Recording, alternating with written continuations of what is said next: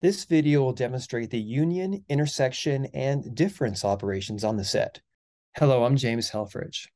The standard template library's implementation of the set does not include union, difference, or intersection, which is odd. Those are commonly used operations.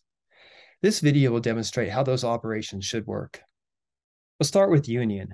The union, represented mathematically with a U shape, is a binary operation taking a set on the left-hand side and on the right-hand side, and the result is a new set, which consists of all the elements that are either in the left-hand side or in the right-hand side.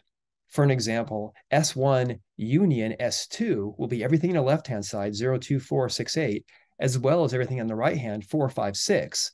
Notice only 5 is in set 2, but not in set 1. So S1 union S2 would be 0, 2, 4, 5 from S2, 6, 8. Now, the common way to represent the union is with the OR symbol. And so the prototype would be set, which is what I'm going to return, set of t : operator OR, and then we take the left-hand side as a parameter. I could also do the non-member version where I have set OR, and then a left-hand side, and then the right-hand side. To demonstrate how this works, I'll take 4 sets. S1 has 8, 2, 6, and 4. S2 has 8 and 4. S3 has 3, 7, and 5, and S4 is the empty set. Now, notice how I'm saying using namespace custom. So in other words, the standard template library's version of the set does not have union, so I have to use my own implementation, which will implement the OR operator. So I'm going to say S1 equals initialization list 6842, S2 equals 84, S3 equals 375, and S4 is empty set, and the default constructor will construct that. Now, note that the set always stores the elements in sorted order. Therefore, my internal representation will be 2, 4, 6, 8, 4, 8, 3, 5, and 7, and the empty set. Now, I'm going to create a new set called S5 is S1 union S2. And so I'll say auto rather than a set int because union is going to return a set, so I don't have to declare the variable the long way, equals S1 or S2. And this will give me 2, 4, 6, and 8. And the reason for that is because S2 is a subset of S1.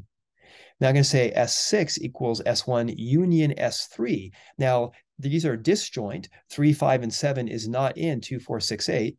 And so therefore, my S1 union S3 is going to be 2, 3, 4, 5, 6, 7, 8 is going to be much bigger. If I say S7 equals S1 union S1, in other words, union of myself, that'll just give me myself.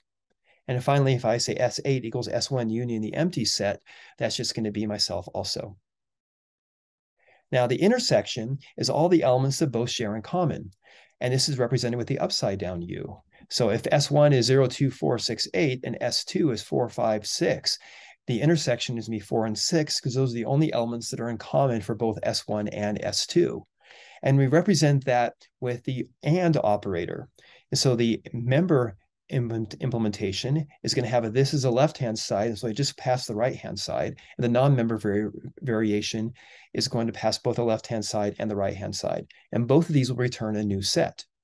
And so I'm going to once again demonstrate this with the same S1, S2, S3, and S4 I had before. And so when I say S1 intersection S2, what do they both have in common? Well, they both have in common 4 and 8. Notice how I use the AND operator for intersection. S1, S3, remember S3 and S1 are disjoint, they have nothing in common. Therefore, when I intersect them, I'm going to get the empty set. S7 equals S1 intersection S1, intersection of myself, which that is myself. And finally, S1 intersection the empty set, and that's going to be the empty set. Okay, to find the difference, I'm going to take all from the left-hand side and subtract those from the right-hand side. And we represent that with a minus operator in C++. Notice this is not commutative. In other words, S1 minus S2 is not the same as S2 minus S1. All right, so we'll demonstrate that with the same initial 4 sets. And then we'll say S1 minus S2. So S1 has 4 elements, but I'm going to subtract 4 and 8 from that, and that will give me 2 and 6. S1 minus S3 are disjoint, so I'm going to remove 3, 5, and 7 from 2, 4, 6, 8. 3, 5, and 7 are not in 2, 4, 6, 8. That gives me the same elements I had before. Now, if I reverse that, S3 minus S1, I'm going to start with 3, 5, 7. I'm going to subtract 2, 4, 6, 8, and that'll give me my original 3, 5, and 7. When I say S1 minus S1, I take all my elements and I subtract all my elements, then I'll get the empty set. And finally, when I say S1 minus S4, if I say all the elements in S1 minus the empty set, that leaves me S1. You can learn more about this in your intersection, union, and difference section of the set chapter of the C++ data structures textbook.